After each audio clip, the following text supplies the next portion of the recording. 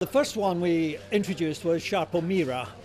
Now Mira has a very high resistance in the foliage and also in the tubers, has strong virus resistance like most of the Sarpo varieties, and this is a variety which is a late variety, meaning it's a main crop.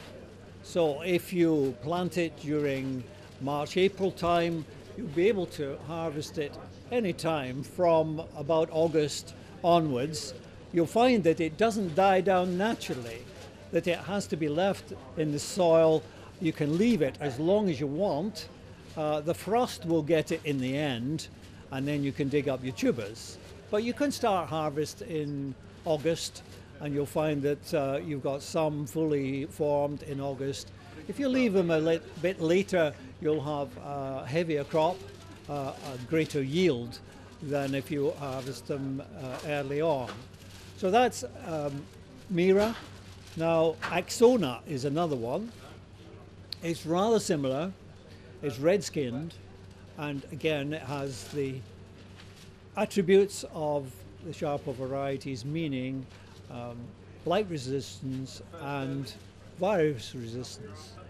Ona is preferred by some people for its taste. It has a good pronounced potato taste, and we recommend it along with Mira. Some people prefer one, some people prefer another, but they have both the same season. They are both main crop varieties.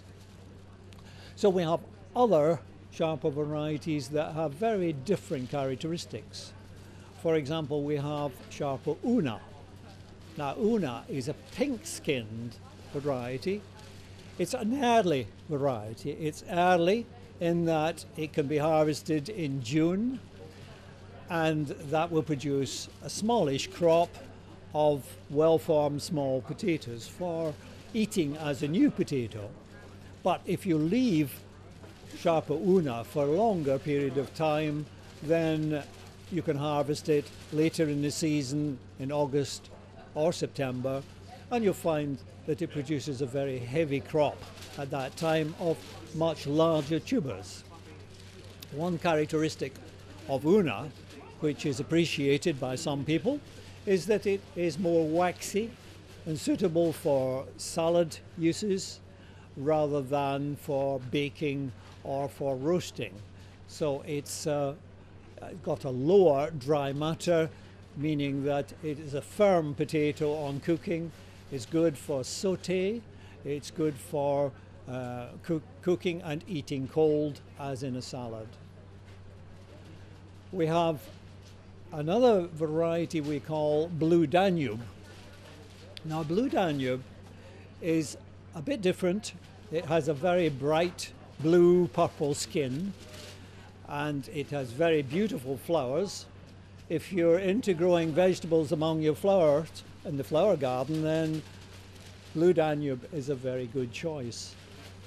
It has slightly less blight resistance, but nonetheless it can be grown even in a blight season like this last season, and it produces a very good crop nonetheless.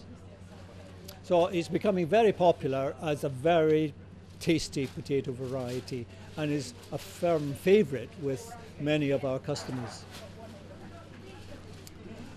We have yet another one called Keith Lee. Now Keith Lee is a salad potato.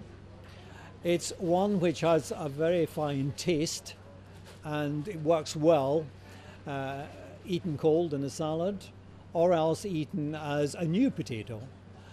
So it has a good new potato flavour throughout the summer season, and we recommend it for those that like to put in a row. Start digging it in end of June or in July, and then continuing to harvest. Every time you need potatoes, just go out and dig another plant. It'll go through until September, giving you a heavier crop with larger potatoes, still with a very good flavour.